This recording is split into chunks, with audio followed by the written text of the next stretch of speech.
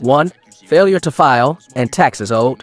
Filing any document with the IRS is a voluntary act that overrides your Fifth Amendment protection against witnessing against yourself, nor being deprived of life, liberty, or property without due process of law.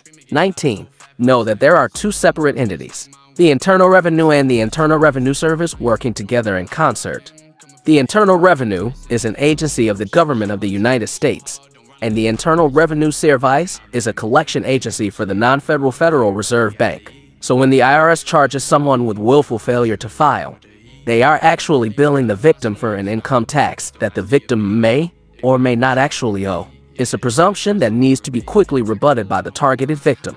The victim usually tries to fight the charge using the Constitution and/or Title 26 of the Income Tax Code without ever requesting a verified assessment of the debt under Title 15 of the Fair Debt Collections Practices Act. This gives the IRS the ability to be granted a nihil dicet judgment, a no-response judgment.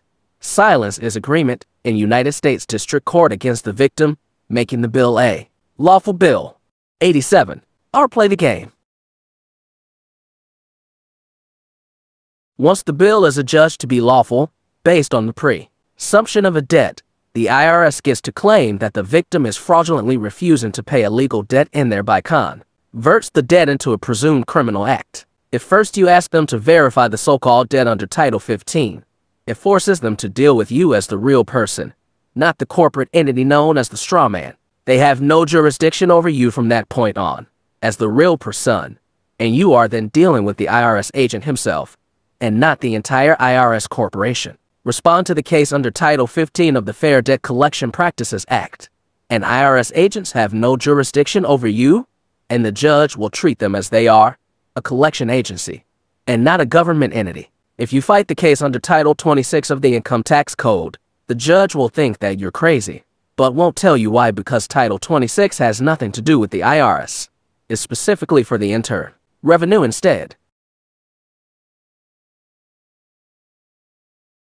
2. Tax lien list is now notice of lien list. From the June 1999 Idaho Observer. Stevens County, Wash. Alters lien language. Auditor tax lien list becomes notice of lien list. Colville on March 30th, 1999. Jim Shaver and a group of constitutionally concerned Stevens County residents presented testimony before the county's Board of Commissioners in an effort to change the language of the county's list of more than 2,000 IRS liens.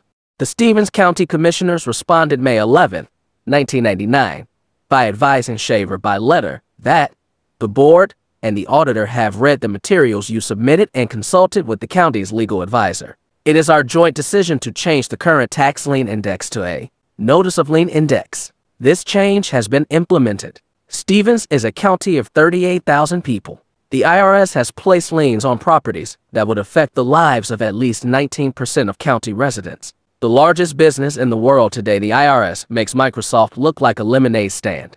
The largest fiscal activity in the world today is the pillage and plunder of the American people, Shaver explained to his commissioners. Shaver went on to explain how the IRS, an agency that has been proven to be illegal, unconstitutional, and 89, learned to play the game. 1. Failure to file and taxes owed. Filing any document with the IRS is a voluntary act that overrides your Fifth Amendment,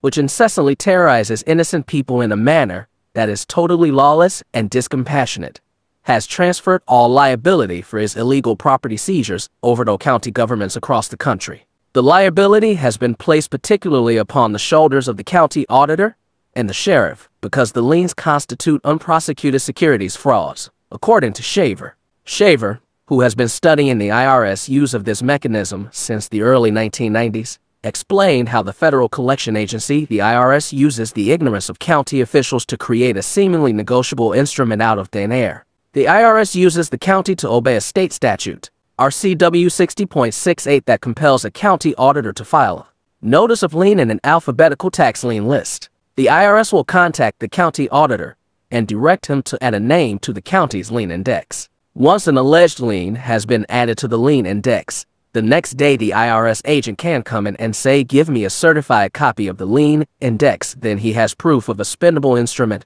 Go out and pillage and plunder property, explained Shaver. According to Shaver, such an arrangement constitutes a securities fraud. The IRS is guilty of nothing because all it did was secure a certified copy of something that was obviously accomplished by the county auditor under state law when the lien was recorded, probably with a phone call.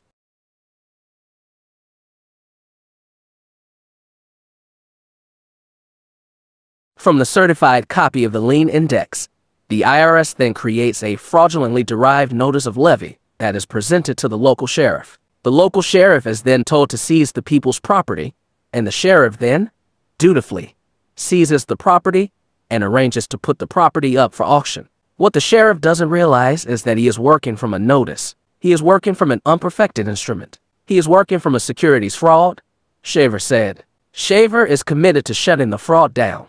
To prove to the county commissioners that IRS tactics are indeed born in fraud, he explained how county officials should address IRS agents. Okay, Mr. IRS agent, in the past you have induced us into fraud that we won't be a part of anymore.